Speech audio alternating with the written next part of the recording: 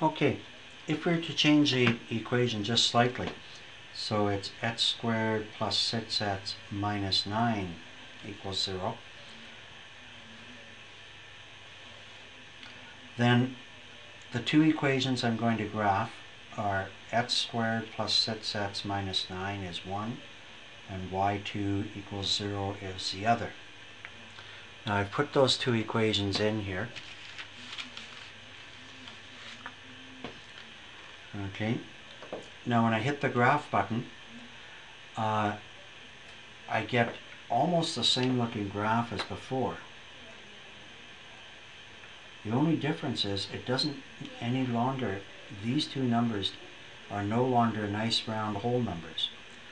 So here's how you solve it from there. What you're going to do is press second and calc. Second calc, and you're going to choose from here the fifth option, which says intersect. Okay. Now I'm going to move my little cursor. I'm going to hit this left arrow here and move my little cursor around. You can just see it coming in here. Looks like a little bomb. Move it around until the two things are almost on top of each other. Then what I'm going to do is hit the equal sign 3 times. Equal, equal, equal. And it will pop out one of the answers here. X equals negative 7.242641. Now I repeat that to find the other answer. I hit second, calc, 5, and use the right arrow button. So I'm now pressing the right arrow button over and over and over again, or I hold it down, and eventually you'll see this little blob comes around.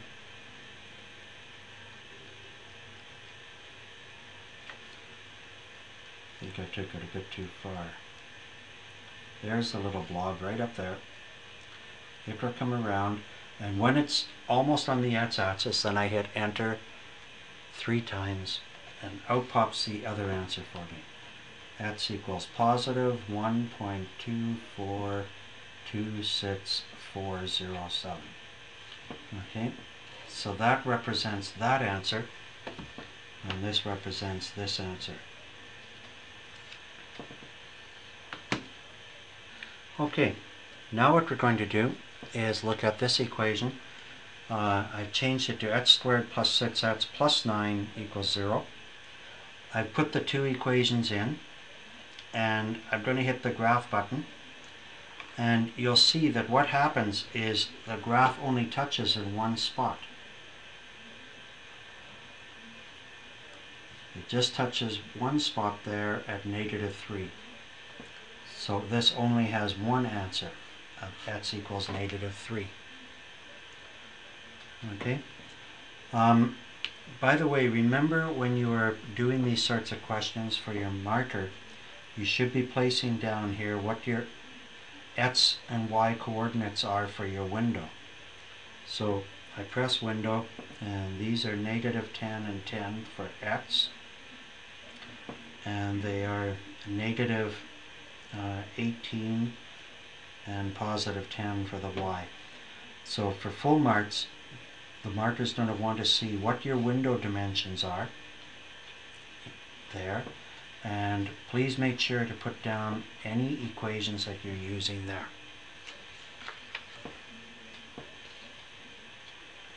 Okay, here what I've done is I've changed a plus 9 to a plus 10.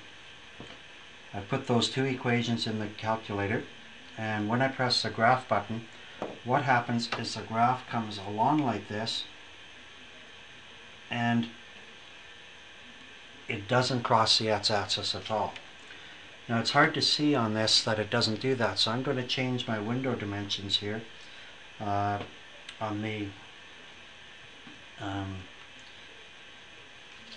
y value to negative 1 there, and maybe 5. And there's the same equation graph there, but you can definitely see there's separation. The graph does not cross the x-axis.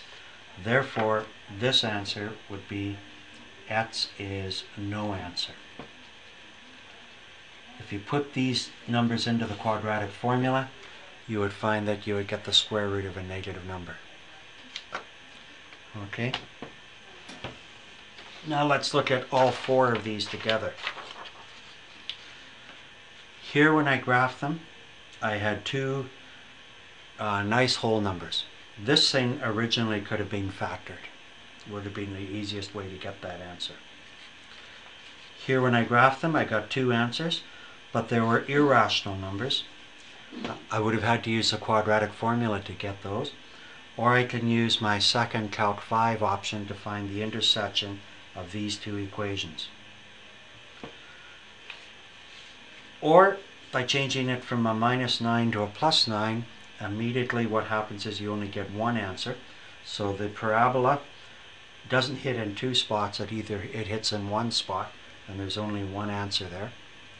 That's the equivalent of getting the square root of 0 in your quadratic formula. Please remember your window dimensions. And the thing might go through so that it does not intersect. There's no intersection. Therefore, there is no answer to our question. Probably from where you're looking, that looks like it does intersect, but in fact there is a space in between there. I should have maybe drawn it a bit higher. When we changed the window dimensions, remember it became a much steeper graph, and we could definitely see that this thing does not intersect at all. Okay, so to intersect in two spots, one spot, or no spots.